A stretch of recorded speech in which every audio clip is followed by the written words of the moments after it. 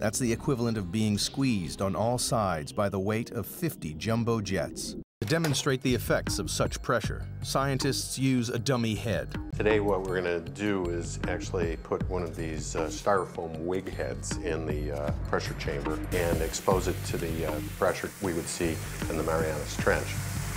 That's about 16,000 psi. A human skull would be crushed to a pulp, but the rubbery head will only have all the air squeezed out. Wow, that's smaller. And here's what the original size was, just for comparison. Quite dramatic. Pretty stark difference between something that hasn't been 7 miles deep in the ocean and something that has. Glad I'm not going there. At the Mariana Trench, human life is impossible. We're not equipped to resist those kinds of pressures. And so it's necessary to protect humans from that type of an environment.